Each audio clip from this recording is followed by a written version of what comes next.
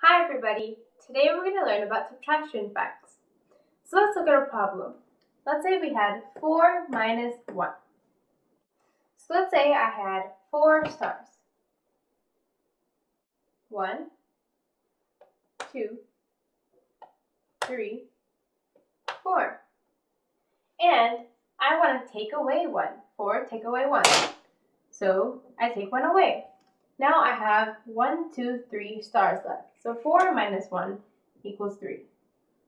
What if we had 4 minus 3? I have 1, 2, 3, 4 apples. And I want to take away 3. So 1, 2, 3. And now I only have 1 apple left. So 4 minus 3 equals 1. So as you can see, when you're doing subtraction problems, you can flip these two numbers, and the problem remains true. As you can see here, we have 4 minus 1 equals 3, and that's correct. And then if we flip these two, so 4 minus 3 equals 1, that's also correct.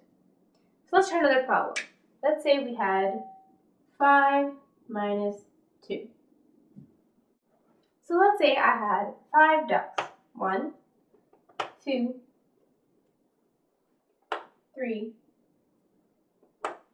4, 5. And we have 5 take away 2. So I want to take 2 away from 5. So go 1, 2.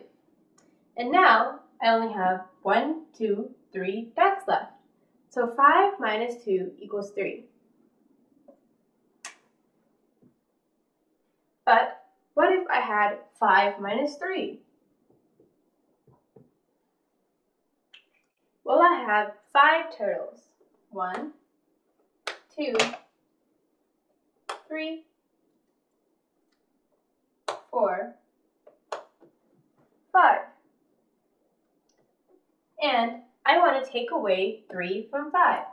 So I take away 1, 2, 3. And now I have 1, 2 turtles left. So 5 minus 3 equals 2. So again, we see that if we flip these two numbers, the problem remains true. So 5 minus 2 equals 3, and we flip these, so 5 minus 3 equals 2. And both of these problems are true. And both of these statements are true. Let's try one more problem. Let's say we had 6 minus 4. Well, let's say I had 6 butterflies.